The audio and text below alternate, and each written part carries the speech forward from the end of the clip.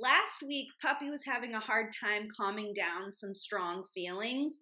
Luckily, we had Snail to help us out. Let's go check in with him and see how he's doing this week. Okay.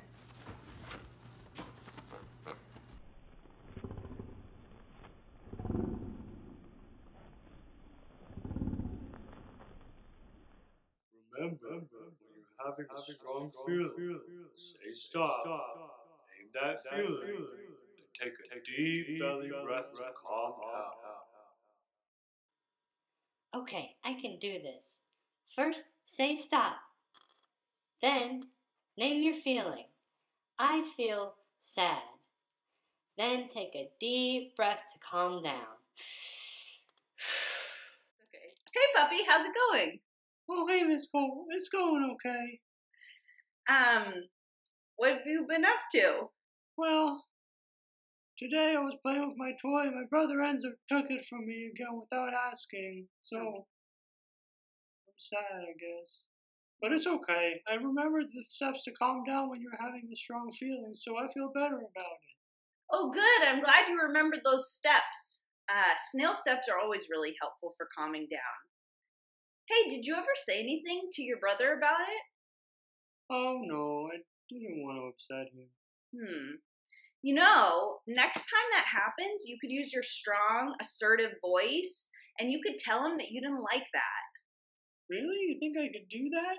Yeah, it might sound something like this. Enzo, I don't like it when you take my toy. Next time, could you ask? Okay, yeah, I think I could do that. Awesome. I think you should try that next time. Remember, a strong, assertive voice is always respectful and it's always caring, but you let the person know what you need so that they can hear you and help you out. Okay, sounds good. Awesome. I can't wait to hear about it.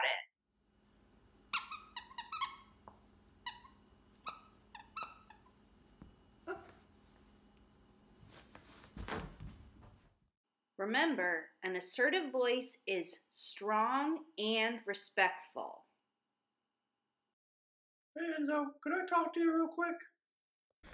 Sure. What's up? I didn't like it when you took my toy.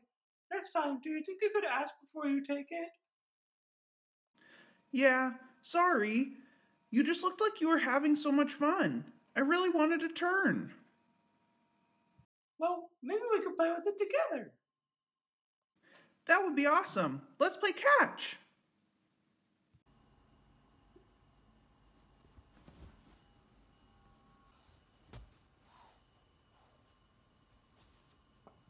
I hope you enjoyed this week's episode. It was so great to see Puppy remembering the steps to calm down, and with a little help, he was able to use his assertive voice. Remember, if you have a problem, first you have to calm down so you can talk about it, and then when you're ready to talk, it's important to use that strong but respectful, assertive voice to tell somebody how you're feeling so that they can hear you and help. I look forward to seeing you again next week. Bye!